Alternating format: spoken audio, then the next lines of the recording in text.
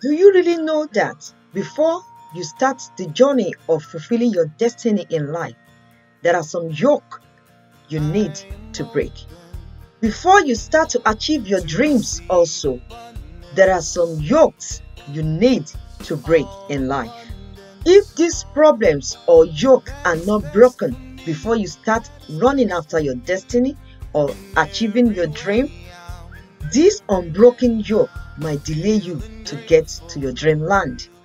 So come with me today and let us talk about what you need to do before you start dreaming and what you need to do before you start running after your destiny in life.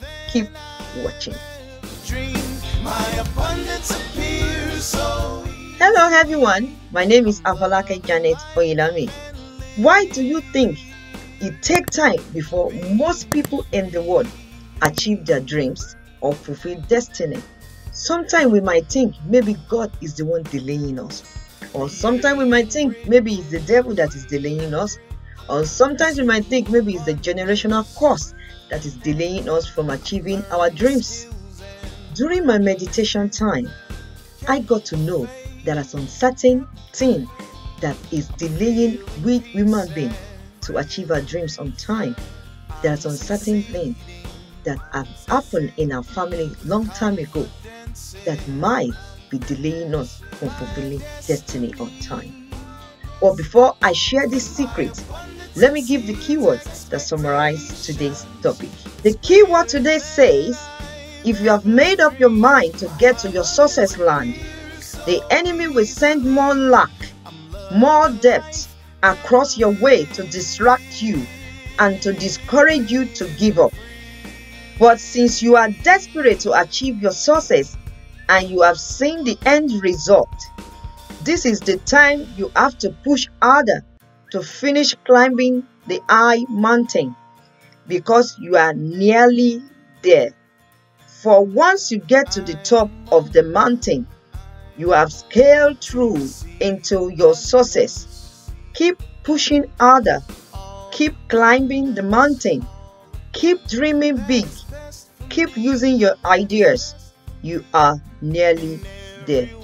I'm someone that loves to ask questions. Why does God allow His children to suffer before they get to the promised land?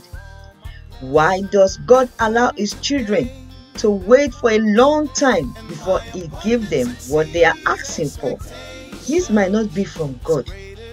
It might have been caused by we human beings. Examples of generational issue is seen in the life of Abraham, when he lied about Sarah that she is not his wife. Likewise, Isaac lied about his wife. Likewise, Jacob lied to steal his brother's destiny.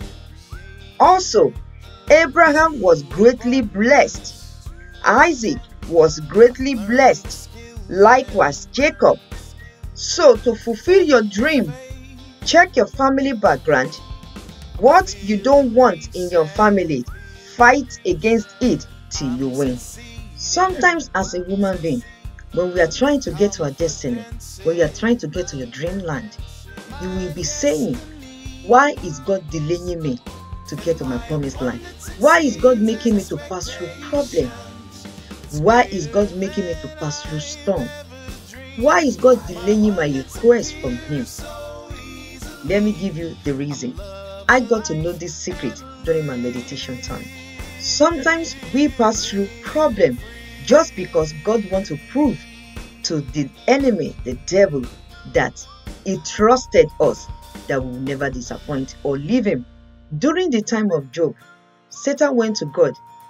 He told God that he should allow him to test. God allowed it. It doesn't mean that God was wicked, but God was trying to show to the devil that he trusted Job. He will never leave him. And Job never leave God.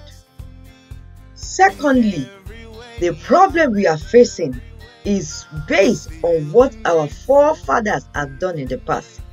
And we will be blaming it on God, that God, why are you delaying me? Why are you not letting me to fulfill destiny on time? Why are you not letting me to go to my promised land on time?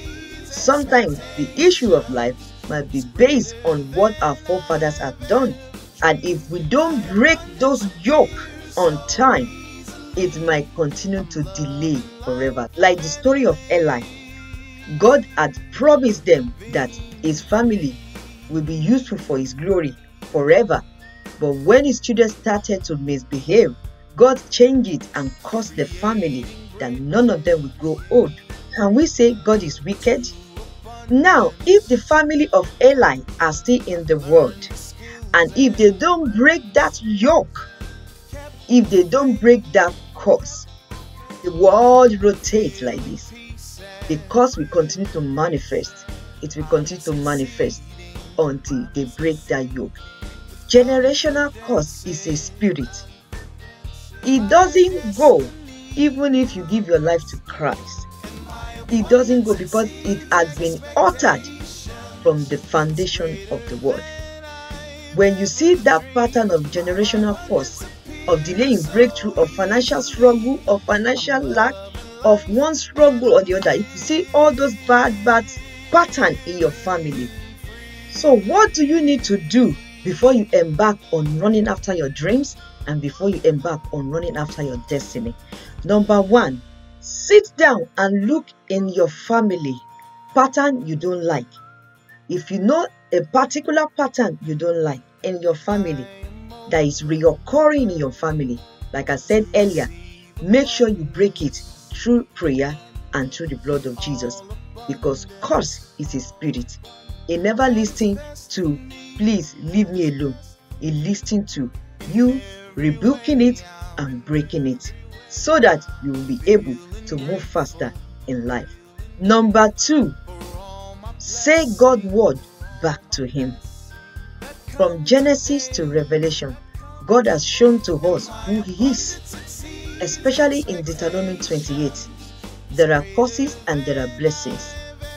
If you do what God asks you to do, there is blessing for it. If you do what he doesn't like, there is a curse for it. Especially when God said, do not serve other God beside me. And if you don't serve any other God beside him, there is a blessing for it. If you serve any other God beside him, there is a curse for it. So if you want to achieve your dreams on time and you want to fulfill your destiny on time, say God's word back to him. Where he say he will bless you, say it back to him. God, you say you will bless me, bless me. Remember that getting that blessing, you have rules and regulations to follow in Deuteronomy 28. And if you follow it, those curses will vanish based on the blessing you have been proclaiming into your life. Number three, do not join people to say what will be. The Bible I read from Genesis to Revelation never say what will be. The Bible made me to understand that there are rules and regulations laid down in the Bible. If we do this, if we follow the rules and regulations, everything will follow us. If we follow the wrong one, then the repercussion for the wrong word will follow us. If the plan of God for Jesus is to come to this world, get married, go to the cross, have children, that plan will have been written down in the Bible. But the plan of God for Jesus Christ is to come, die for our sin, go back to the world, and come back the second time to take us home. That was the plan of God for Jesus Christ. It is not what will be. What will be. The meaning of what will be, people normally talk about this. When bad thing is meant to happen to you, that bad thing will happen. That's not true. The Bible never made us to understand that God has created us for bad things to happen to us. But based on what I shared earlier, storm come to our life based on God want to prove to the devil, or based on the curses of our forefathers.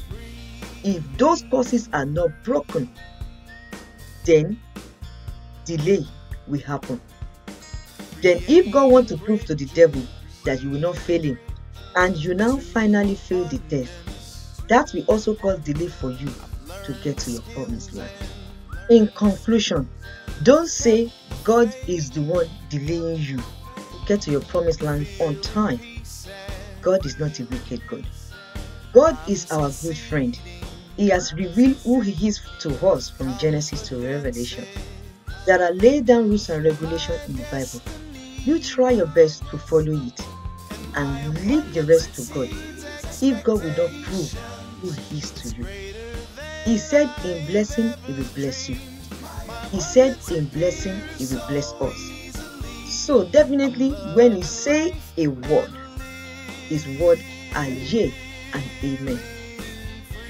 What we don't know might delay us to get to our promised land. Find out about this God. Find out about His promises in the Bible. Make use of His promises. If we will not do it, then He is not God. He said He lifted up His word above His name. Whatever He says in the Bible, follow it. Leave the blessing to God. Leave the financial breakthrough to God. Leave the fruitfulness to God.